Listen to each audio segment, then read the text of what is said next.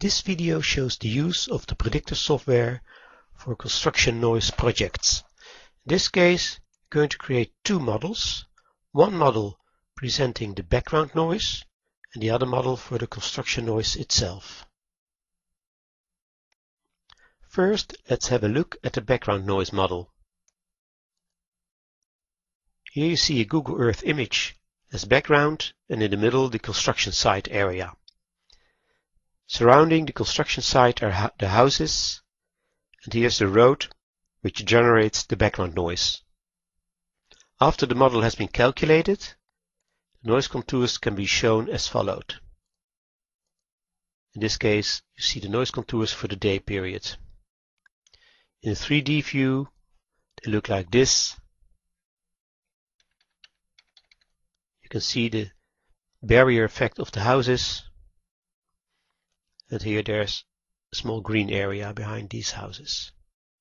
So these noise levels represent the noise levels in the current situation. Now let's see how much noise the construction site itself creates. I open the second model, construction noise, and select Windows Tile Vertical. Now I can look at both models at the same time. At the right I see the background noise model, and at the left I'm going to create the construction noise model. I can do that by first copying and pasting all the items from my existing model to the new model. I do this by selecting all, right mouse click copy, I click on the new model, right mouse click paste, and now all items are copied from this model to this model. And now I can concentrate on creating sources that represent the construction noise. Let's maximize this model and focus on the construction area.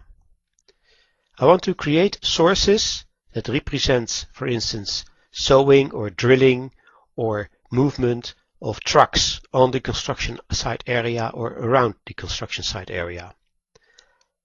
For selecting sound powers, Predictor offers a tool. It's called the Source DB.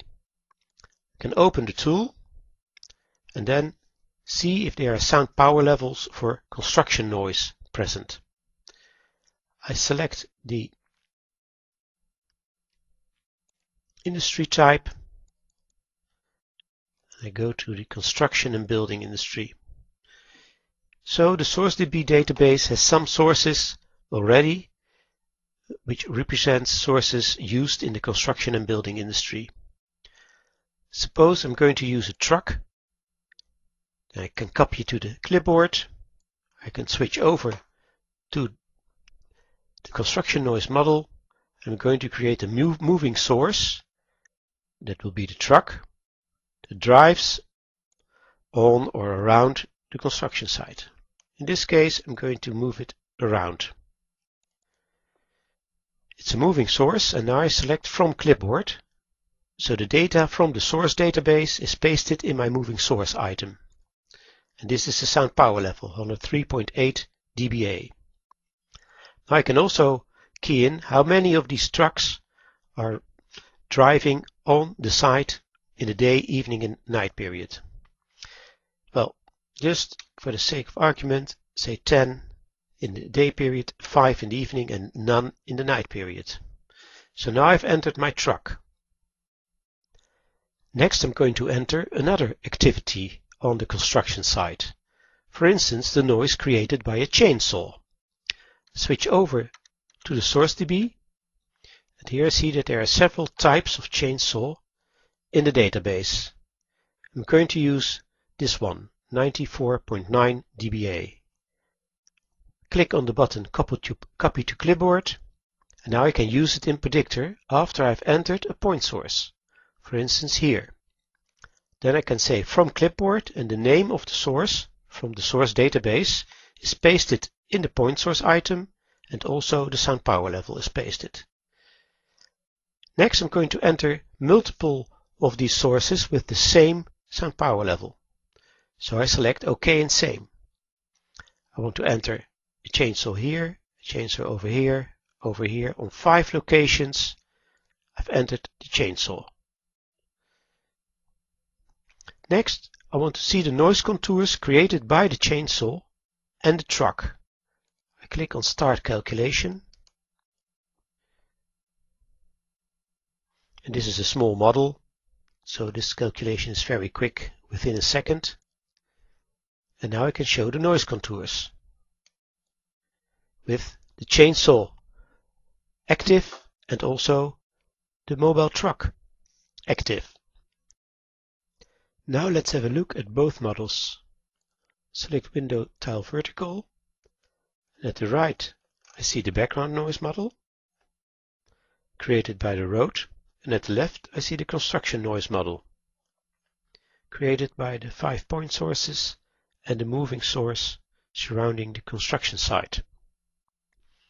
Now I want to see the cumulated noise level of both the construction noise and the background noise. In this case I close down the background noise, I maximize my construction noise model, and I open as a background model the background noise. In this case, because I've got two models open, I can now also show the cumulated noise contours. So now these are the cumulated noise contours of the background noise created by the road itself and the construction noise, the 5-point sources and the moving source surrounding the construction site. I can also show the difference between the construction noise and the background noise. In this case I go back to the contours, and instead of cumulate I select difference, so the foreground model minus the background model. So the construction noise minus the background noise. In this case I can select another coloring and select the difference colors. That means that when it's lower it's green, when it's higher it's red. So it means that in these areas the noise of the construction is higher than the background noise. Also this can look at transparent noise contours.